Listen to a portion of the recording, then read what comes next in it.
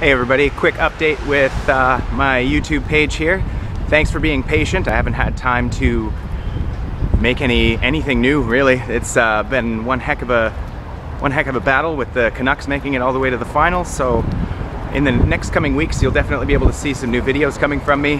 Thank you very, very much again for all your patience. And you might want to look forward to the next video I'm going to put out, which will be a competition video against Psycho the Chef, on another fellow YouTuber from New Jersey. Great videos. You should check out his page and leave some comments, so on and so forth. Tell him W sent you, and let him know that I'm going to take him down. This is the tale of a kitchen crew. Now this ain't no average kitchen crew. Hell, they didn't even have a name for what these boys could do. The badass Day Sue, the quick-witted Night Sue, under the mentorial guide, the glorious Chef Walter Sawan.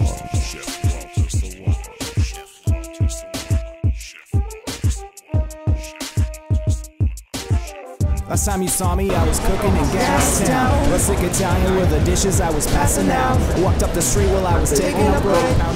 Chef Sawan here. We're here at the world famous Granville Island Market, about to pick up some Chilean sea bass for the Battle Royale with Psycho the Chef. Should be a pretty interesting one. We're going to do Chilean sea bass two ways. So I figured why not come down to the market and see what's fresh and what I can grab. There's lots of awesome everything here, like fresh vegetables, fresh meats, fresh fish. Absolutely astounding. Week even cooking up the catch of the day. Don't believe me? Go onto the net and type in my name and see what they say. See what they say. Go on the net and type in my name. Tell me what they say.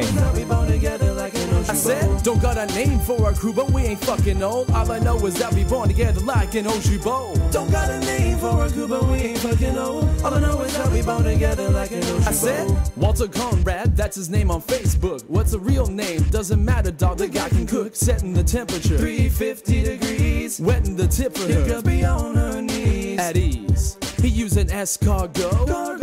It's gon' get your mind blown, yo. This figure putting time in this shit. Literally, bitch. He using time in all of his dish, except the ones that are sweet to the touch. Guess what? You fuck around and get...